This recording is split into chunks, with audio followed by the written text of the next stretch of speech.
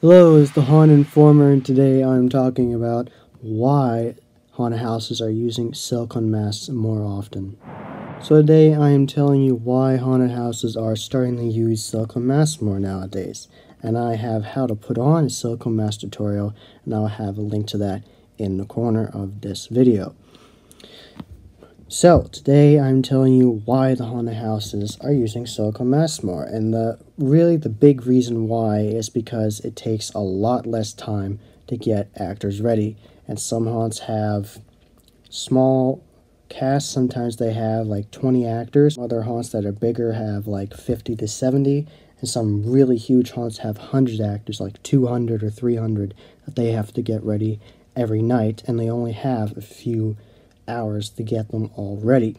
So it's a lot easier for them to take them all, get their costume, get a silicone mask, just have them put that on, and that goes with their character, and that is their character, and that expresses all the artistic representation of the character they want for the actor to act upon and show to the audience in just a few mere seconds. Silicone mask does not take very long to put on. You just have to be careful not to rip it, and in my video I talk about that.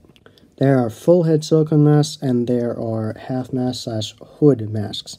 And full head silicone masks, you have a face and the back of your head is covered with the mask, and there's a bib that goes down to here on your chest. Those weigh definitely more than the half mask. The half mask, just the face and the back. Now, other half masks are also just the face, which is the strap that keeps it on, and there's other ones that are silicone half masks that have a face and they're held on by a Under Armour looking hood that you can put on. So there's multiple variations, and you can choose which silicone mask you want in your scene. So haunts may, if you're in an area that is darker, but they still want that effect of a scary creature or character that they want with a high amount of detail that they don't want to spend hours on makeup, they just get a silicone half mask and have a detailed face and just not have the back of the mask be detailed. So that is the big reason why silicone masks are being used more in haunts overall. It's because it just speeds up the preparation process for the haunt itself and makes it a lot easier on the artists that are there, because if they know, people everywhere can work a lot better together, because the person that's dealing with the masks and giving them to the actors, and they know which ones go to which characters, it's a lot more effective when they can just be like, here you go, you're ready, here's your mask, your character is ready, just put this on and you're ready.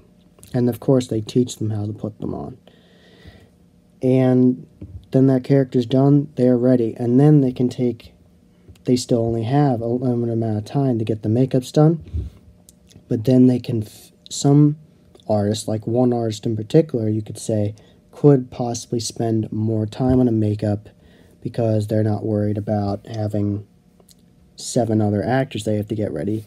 They could spend more time and make a particular makeup that they want done really well and detailed that's going to be in a bright area. They can spend more time on that.